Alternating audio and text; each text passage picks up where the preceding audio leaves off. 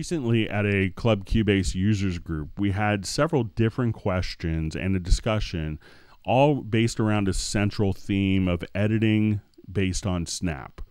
Now, what Snap allows you to do is to perform edits that are tied to the grid. Snap can be turned on and off by clicking on this icon or by hitting J on the computer keyboard. Now, Snap is going to be based on the primary time display format. So right now I have this set to bars and beats, but I could also do it for time code or seconds.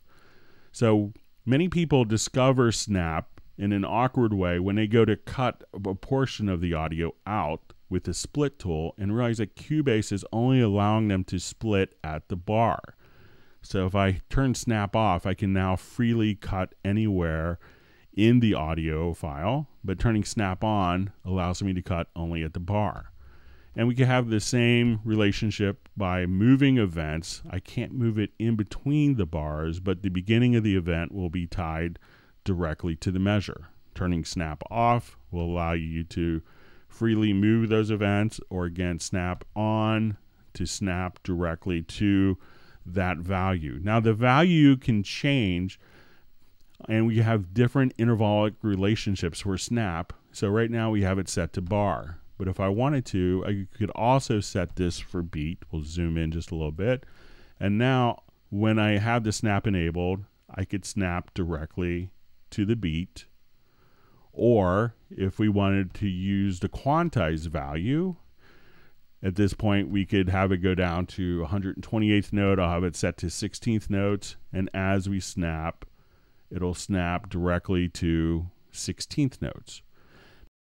Snap is intrinsically tied to nudging, and a lot of people miss nudging, and it's a very powerful thing in Cubase, but it may not be activated by default on your toolbar at the top. To activate the nudge palette, you want to right click and then just put a check right next to the nudge palette, and we could see it here. The nudge palette allows us to, again, I'm going to set my Snap to bar. And at this point, we could move events that are selected by bar, and I could also just hold down Command or Control plus the left and right arrows to do this. We could also take the beginning, so we could trim the start based on the Snap value. We could trim the end based on the Snap value, and there's great keyboard shortcuts. So if I wanted to hit Alt or Option, I could take the beginning and use Alt or Option plus my right arrow, my left arrow. And if I hold down Alt Shift, we could trim the beginning or the ending of the value based on the Snap.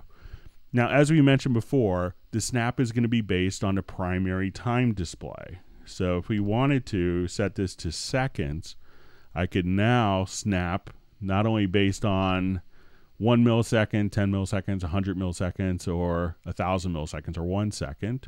And if we change this to bars and beats, or let's say to time code, at this point we could do 1 frame, 2 frames, 1 second, subframes, or if we even wanted to nudge events based on samples, we can choose to actually nudge based on sample rate based here on your project, or down to a single sample.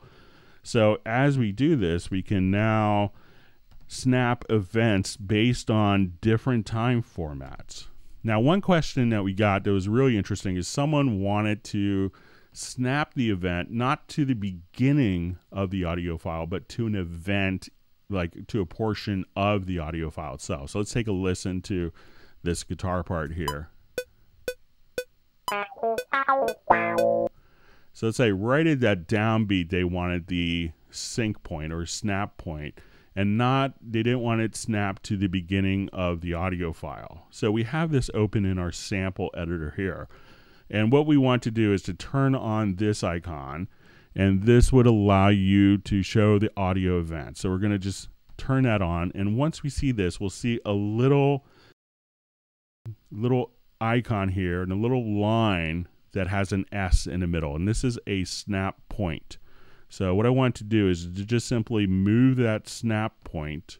And now when we have snap enabled to the bar, that instead of the beginning of the file to be snapped to the bar line, it's this actual part of the file itself. So we could have any portion inside of the audio file be set as the snap point. So as you can see, once you kind of learn how to use snap or to not use snap, you could really speed up your workflow and editing inside of Cubase. If you have found this video helpful, please feel free to like the video and to subscribe to the channel.